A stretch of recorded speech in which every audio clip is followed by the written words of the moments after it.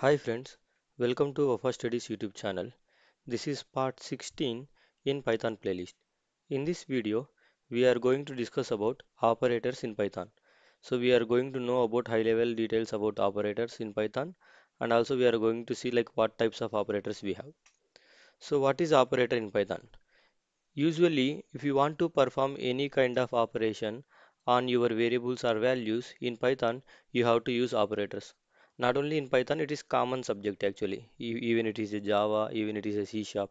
So whatever the programming language, if you really want to perform some kind of operation on the variables or values, you have to use the operators. So if this is not clear at this moment, let me practically show you that. So let me open Visual Studio Code. Let me create a new Python file here. So let's say like this is operators.py. So new Python file I am creating and I have given the name as operators.py. So for example, I have a value called 10 and also I have a value called 5. Okay. So if I really want to perform some kind of operation, maybe I want to addition these two. So then I should use this operator called plus. So this is for addition. So the moment you use this plus operator, what it will do? It is going to addition these two values.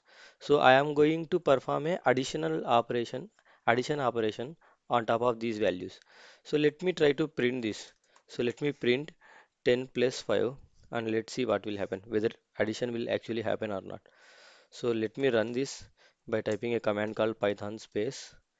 My file name is operators.py, right? So let me type that operators.py. See, it returned value as 15. That means this plus sign actually performed the addition. That means my desired operation happened. Okay, so you can use, there are multiple types of operators are there. So if I use minus, then it is that is going to actually uh, perform the subtraction. So let me run this and show you that. So see here, I got a output as 5. Okay. So like this. So not only on the values, you can perform the operations on variables also. So let's assume I have a x and x value is 10 and I have a variable called y value is 5. Okay. So now I want to perform these operations on my variables. Then very simple.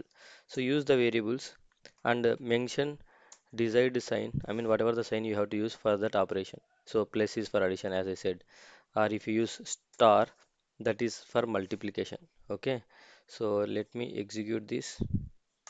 See, it returned 10 into 5, that means 50. Okay, so whatever the operators I have shown just now to you, that is plus or minus or star, all these are called like arithmetic operators, sorry. So that means they will help you to perform arithmetic operations. Okay. So there are so many types of operators available. So I mentioned here.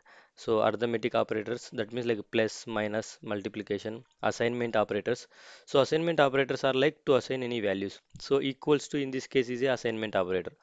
Not only because this operator is helping you to assign any value into one variable, right? So this is a assignment operator.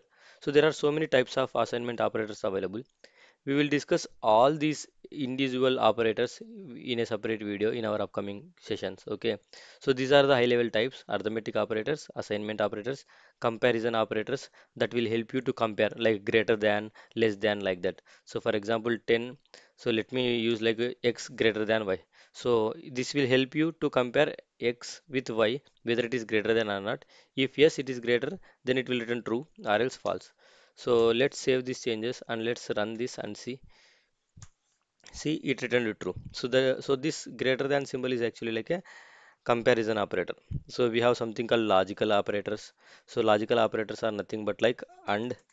See, the moment I type that and word, so it highlighted in blue. So that means it has its own meaning in Python. Okay, it's not something variable I am creating here. Okay, so these are like a logical operators. We will see all these. Don't worry, we will see each type of these operators in detail in our upcoming videos. So hope you like this video. Thank you for watching. Please subscribe to my channel and press the bell icon to get the notifications whenever I add videos. Thank you so much.